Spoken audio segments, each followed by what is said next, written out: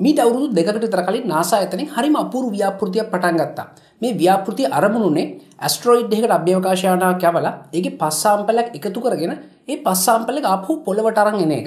මේ ව්‍යාපෘතිය අලුත්ම විස්තර වගේක් මේ වෙනකොට අපිට අහන්න හම්බ වෙනවා. මේ ව්‍යාපෘතිය නම තමයි OSIRIS-Rex.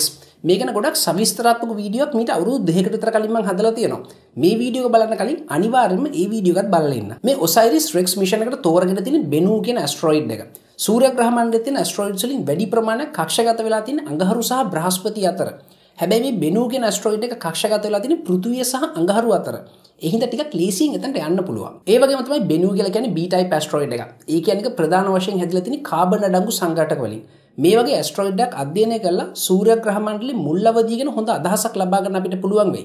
ඒ වගේම තමයි මේ වගේ ඇස්ටරොයිඩ් ගොඩක් එකතු වෙලා ග්‍රහලෝක හැදුනේ කොහොමද කියන එකත් අපිට තේරුම් ගන්න පුළුවන් වෙයි. ඉතින් මේ OSIRIS-Rex probe එක අවුරුදු දෙකකටත් වඩා වැඩි කාලයක් තිස්සේ ක්‍රමක්‍රමයෙන් මේ Bennu කියන ඇස්ටරොයිඩ් එක තියෙන පැත්තට ගමන් කරා.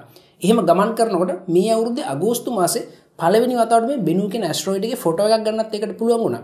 ඒ විතරක් නෙමෙයි තවත් ඇස්ටරොයිඩ්ස් ගොඩක ෆොටෝ ගන්න මේකට පුළුවන් වුණා. ඉතින් මේ විදිහට ක්‍රමක්‍රමයෙන් Bennu ඇස්ටරොයිඩ් එකට සමීප වෙලා OSIRIS-Rex probe එකට පුළුවන් වුණා දෙසැම්බර් මාසේ 3 වෙනිදා වෙනකොට මේ ඇස්ටරොයිඩ් එක වටා කක්ෂගත වෙන්න. ඉතින් මේ විදිහට ඇස්ටරොයිඩ් එක වටා කක්ෂගත වෙලා ඉන්න අතරේ මේ යානාවේ තියෙන සංවේදී උපකරණ වලින් මේ ඇස්ටරොයිඩ් එකේ ගුරුත්වාකර්ෂණය ඉතාමත් සියුම්ව මැනගන්නවා.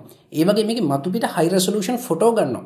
ඒ විතරක් නෙමෙයි මේකේ තියෙන සංවේදී උපකරණ පාවිච්චි කරලා මේ ඇස්ටරොයිඩ් එකේ ඉතාමත් නිවැරදි භූ විෂමතා සිතියමකුත් නිර්මාණය කරනවා. ඉතින් මේ විදිහට එකතු කරන විස්තර වලින් විද්‍යාඥයන්ට තීරණය කරන්න පුළුවන් හරියටම මේ ඇස්ටරොයිඩ් එකේ කොතනින්ද මේ පස් සාම්පල් එක එකතු කරගන්නේ කියලා. ඉතින් අපිට කොහෙන් හරි පස් සාම්පල් එකක් එකතු කරගන්න ඕන නම් අපි සාමාන්‍යයෙන් කරන්නේ පොළව හාරලා පස් ටිකක් එකතු කරගන්න එක.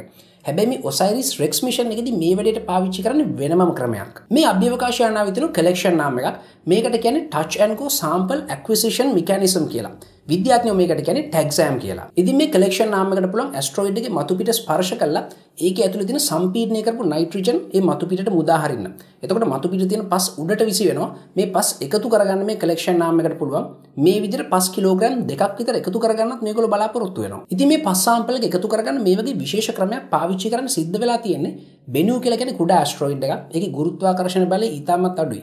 මේකේ උඩ අභ්‍යවකාශ යානාව ගොඩ බස්සන්න උත්සාහ කරොත් එහෙම මේ යානාව ගොඩ බස්සනකොට ඇතිවෙන කම්පනයේ හින්දා ඒ යානාව ආපහු අභ්‍යවකාශයට විසික් වෙලා යන්න පුළුවන්. ඉතින් මේ OSIRIS-Rex probe එක මේ ඇස්ටරොයිඩ් එකෙන් පස් සාම්පල් එකක් එකතු කරගන්න බලාපොරොත්තු වෙන්නේ 2020 වෙනකොට.